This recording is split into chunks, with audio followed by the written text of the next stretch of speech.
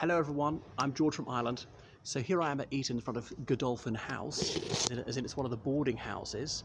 So this is where some of the boys live. Obviously nobody's here because of coronavirus.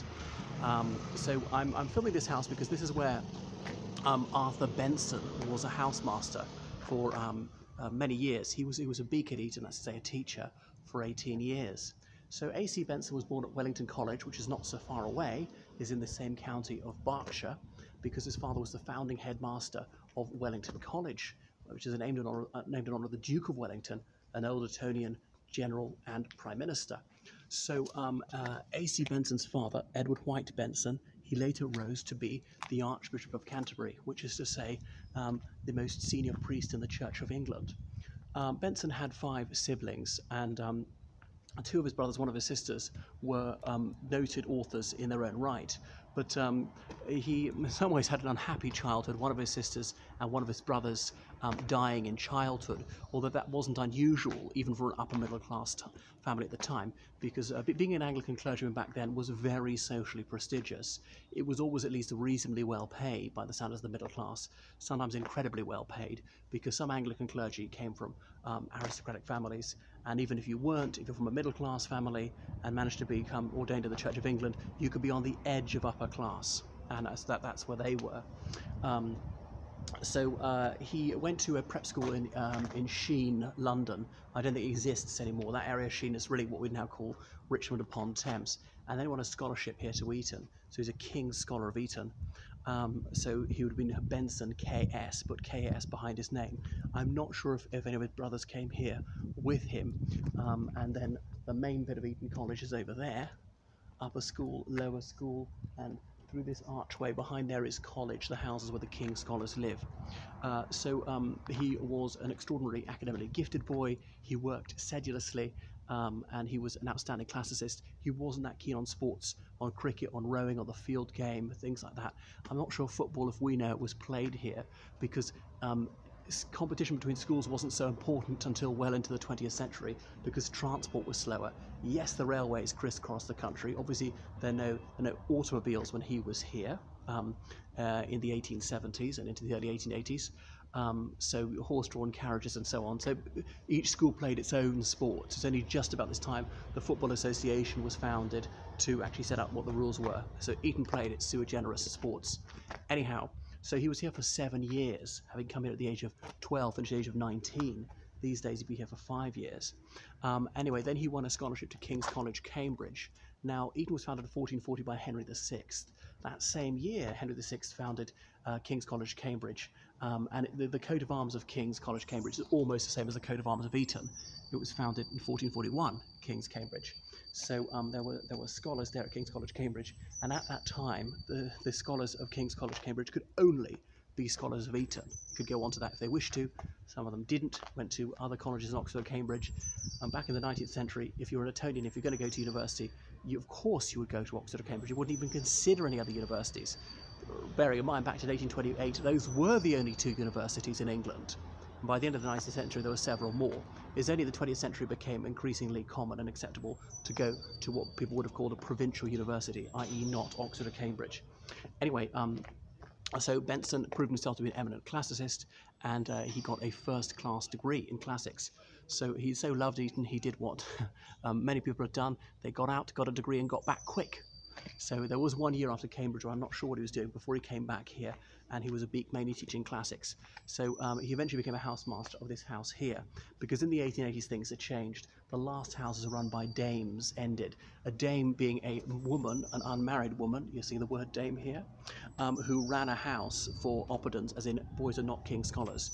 So she charged a fee, provided the accommodation and the food and all the rest of it. But she had to be an older woman, either a widow or a spinster. No dependent children. She could have adult children, but the boys shouldn't find her too physically attractive, as in she's nubile. So that's what they had to be, considerably older than the boys. But as you can imagine, this woman on her own trying to control some rowdy teenage boys could be problematic. But so eventually from the 1880s they said this will no longer do. We'll no longer have dames in charge. They've got to have a housemaster, as in one of the Eton beaks, let's say the teachers, will be in charge of a house, and only he can run a house. He can have the dame as well to bring a feminine touch, be a bit of a matron. So they have dames to this day. have a housemaster, now they've got a deputy housemaster. So he was one of that first generation of housemasters, giving his initials to the house, ACB, it would have been known as in AC Benson. So Arthur Benson, he may have suffered some mental bipolarity, and some melancholia appears to have afflicted him and others of his siblings. Anyway, after 18 years, he went to Magdalen College, Cambridge, and he was provost there, as in the head of that college. Governor of Gresham's School, which is nearby, which is in Norfolk. He published lots of volumes of poesy. He was very fond of ghost stories, writing horror, so he was a man of many parts. But he's best known for composing Land of Hope and Glory. So Queen Victoria died in January 1901, and her son Edward VII immediately became King of the United Kingdom and Emperor of India. So anyway, Hubert Parry, another Oldetonian about this generation, was writing the music for that. Well, first of all, he composed the poem Coronation Ode. So his paean to the monarch went something like this. I'm quoting from memory, of course. Land of hope and glory, thy diadem is set on sovereign brows, beloved, renowned. Is it there? Then once more thy diadem is set. Thy laws have ruled thee well and long, by freedom gained, by truth maintained. Thine empire shall be strong, and something still nerves the hero's son. So is it something one, then nerves the hero's son? And then it goes on to the best known bit, which is sung at the last night of the proms in Royal Albert Hall.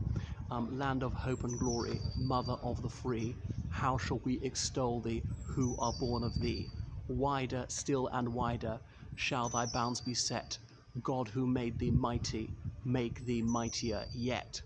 And that's the climax at the end. So it's very blatant that it was written at the apogee of British imperialism and self-confidence, when the United Kingdom was the world hyperpower, ruling a quarter of the world's land surface, and Britannia ruling the waves at the time. Is a very, very different situation now. But it seems jingoistic and chauvinistic these days, might stick in the craw for some. But it would get my scalp moving, even though I know the British Empire was not an entirely good thing. So then he never married, nor indeed did any of his sisters or brothers, and then he died, I can't remember, was it the 1920s? 1925. So that is just a little bit about A. C. Benson. This plaque's only gone up in the last few years. That's enough from me, so please book online lessons with me in history, in politics, in religious studies, in French, in law, and help me with you. Let me help you with your thesis, dissertation, essays, and so forth. I translate from French, Spanish, Italian, German, Romanian, and Russian, and I'll be your tour guide in London, or indeed here in Eton. See, over there's a house called the Hop Garden. On the pillar it says Hop Garden, because hops, these fruits you can turn into beer, and the Thames water being too foul to drink, the boys had to drink beer, small beer with about 0.5% alcohol content. So had to smoke to keep the plague away in the 17th century. So before chapel each morning, have you been drinking your beer? Have you been smoking tobacco?